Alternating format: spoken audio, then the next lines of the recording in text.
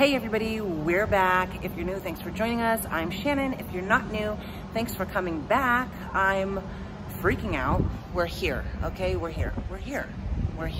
It's plastic surgery day. I don't know what all I'm gonna record. What I do have is some before footage that I'm going to try to put next to after footage so you can see what that is. And I'll go over my before measurements and after measurements. I don't know what all I will get while we're inside there. But my husband just dropped me off. The kids are napping in the car. They're gonna come back and get me. And I'm freaking out. I'm scared. I'm scared. Like, I'm really nervous. But let's just go in here and see what happens. Hi. I'm good. I'm scared. They're scared? What time did they have you come today? 2. They asked me to come in a little early. Well, thank you for coming. No problem. Who just dropped you off? My husband. Okay. And let's see here. Because I'm gonna get some information. Okay. From you. Okay, it's the next day. When we got home yesterday, I was just so out of it that I couldn't film anything. I threw up a few times. I was nauseous. The pain is not that bad. It's more so the nauseousness and the dizziness that really keep getting me to where I just am struggling. I don't normally throw up or get sick, but I did kind of throw up a good bit considering I did not eat anything at all yesterday. For some reason, this side of my face is like numb, my cheek. Really reminds me of like if I had been at the dentist office. I'm not sure why. I'll try to do my measurements later because right now I have the faja on and I can feel foam and padding inside there. So there's no point in doing measurements now. I can't really see a difference, I don't think, as far as like a smaller waist or a fatter ass. I feel like some of the swelling did go down from yesterday. But we are about to head to the doctor's office for the post-op appointment, and I'll see y'all there. Okay, I know I look rough, people. We just got in the post-op appointment. I'm not supposed to be sitting on my ass, but I'm clearly sitting in this wheelchair. And I don't know what we're going over today. My husband had somebody come out to the car to help me because when I stand up, I get really dizzy and like super nauseous. But I kind of hope we take this faja off and these pads. Oh, someone's coming. What is your name? Shannon. Okay, got it. Thank you. I'm hoping that they take this faja off and these pads so I can actually see what it looks like because I honestly can't tell anything. But I'll be honest, I'm sitting on this chair and I haven't actually just sat down. Even in the car, I used my pillow and my ass is really starting to hurt now. So I'm gonna need to get up. Okay, I got up. I wanted to show y'all the reel, and I think there's a major difference between the power assist liposuction and regular liposuction because I'll be honest, if I'm just laying on my stomach on the couch or I'm laying on my side, I feel fine. My body doesn't even really feel sore unless I move. I really feel fine. But it's like right now I'm getting dizzy because I stood up. And I'm getting really dizzy. But I think there's a big difference in the power assist liposuction versus the regular liposuction. So if you have the option to look into power assist, I would totally do that. Let's see.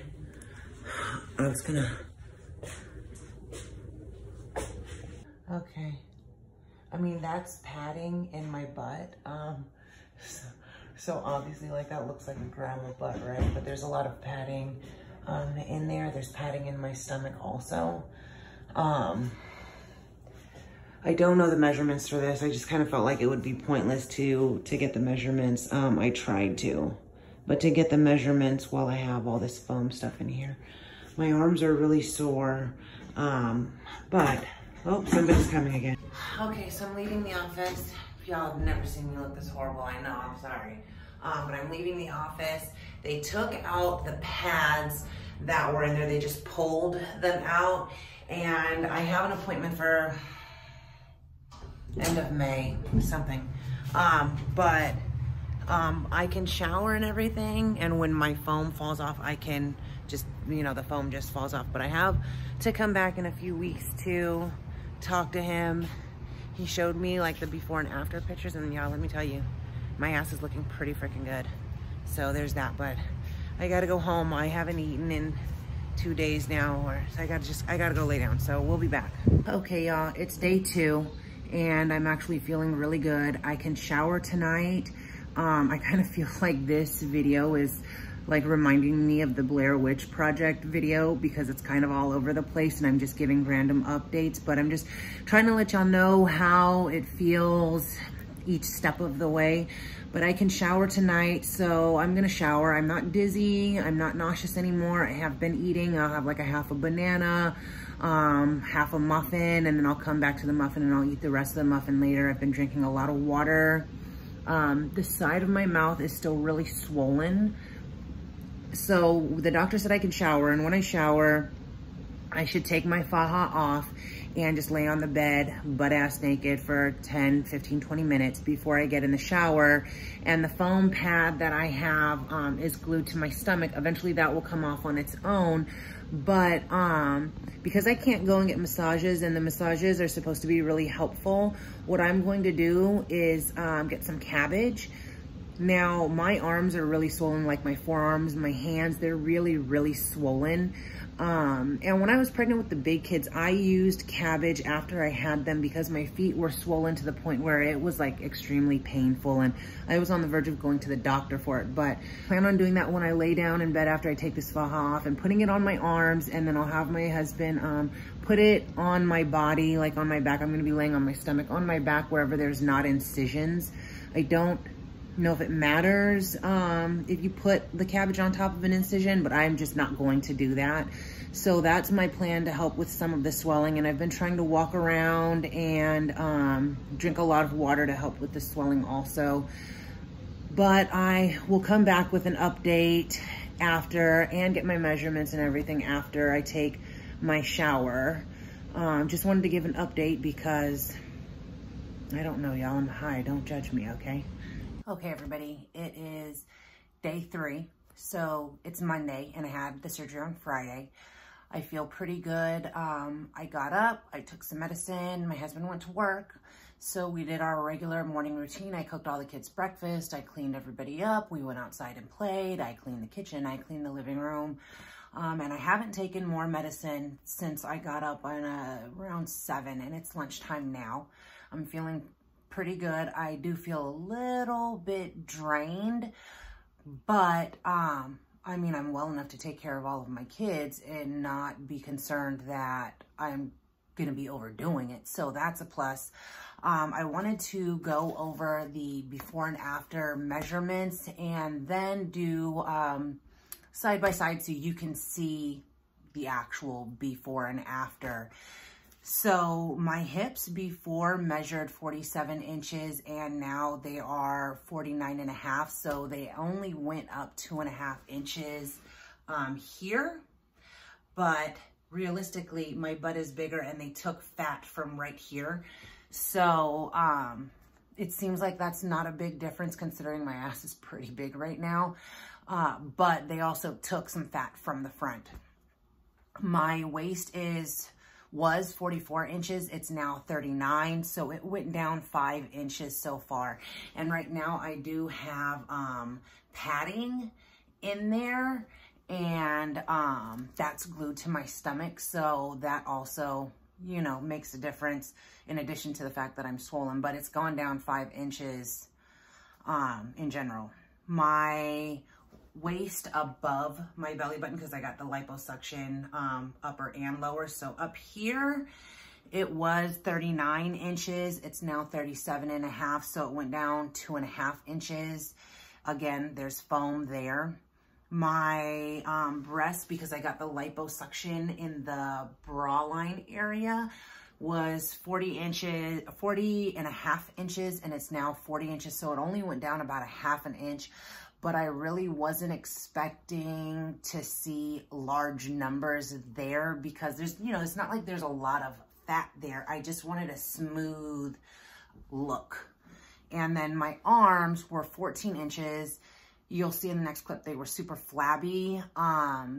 You can't tell now because I have a full faja on, but they were 14 inches. They're 13 inches now. They've gone down an inch. I'm really swollen. I am swollen to the point like my forearms and my hands are swollen. My cheek, this cheek is really swollen, and I can tell because if I was to bite down, I would bite the inside of my cheek. Last night, I was able to take a shower. My husband helped me take my faja off. I have a full faja, and then I have, this one is like for my arms, and then this one with the ass part cut out. But he helped me take it off, and it was kind of painful because where the incisions are, like I guess the blood kind of dried to the faja. So I got in the shower and soaked for a minute, and then we pulled it off. But it was pretty, it was getting a little rough, and I started getting dizzy because it was like too much was happening. I took a shower, and then we had to blow dry the foam. The foam is glued on, and when the foam falls off, it just falls off. But it took a long time, and I was kind of like this, blow drying it, because I tried to stand up and have my husband blow dry it, but just standing there, I was getting dizzy. So I leaned against my bed, and I just blow dried it, and that took a long time. So I'm not going to be, I normally shower every night. I'm not going to be showering every night because that's a long process for washing your garment, showering. My husband had to help me put the garments back on, and it was a little painful. It wasn't super painful. Getting it over my ass was really painful. And when I did put it back on, the swelling has gone down significantly. So this faja has two hooks. So I was on the first hook. I've actually been able to make it to the last hook now. So clearly a lot of the swelling has gone down, but I still have a few weeks, probably up to 6 weeks. So, you know, 5.5 more weeks before I actually see the swelling, like myself looking pretty normal. My ass has this kind of weird shape because the faja I have on, it just has like 2 holes cut out, and everything is compressed, and then your ass is just bulging out of those holes. So it looks crazy. Like I keep thinking it looks like a fucking, sorry I said that word. I keep thinking it looks like a granny booty, but you know, with the faja not on, it just looks like a really big ass, and it just looks painful. It's red and super, super swollen.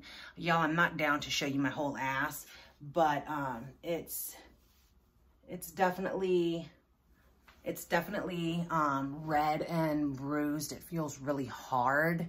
It reminds me of that Nicki Minaj song where she says something like, oh, it's finally soft. Like, yeah, when does it actually get soft? Because that sucker is hard.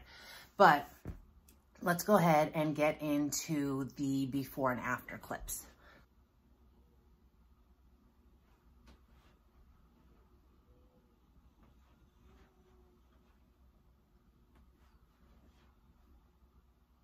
Okay. So I'm going to try to do an update in a week so we can kind of track how the swelling goes down, and I don't know, just in general, this whole process and journey. And I just want to say thank you to everybody who reached out, who DM'd me and said that they were praying for a speedy recovery and just checking on me and everything. I super, super appreciate it. If you haven't already, don't forget to like, subscribe, comment, share, click the bell, and all those good things. Bye.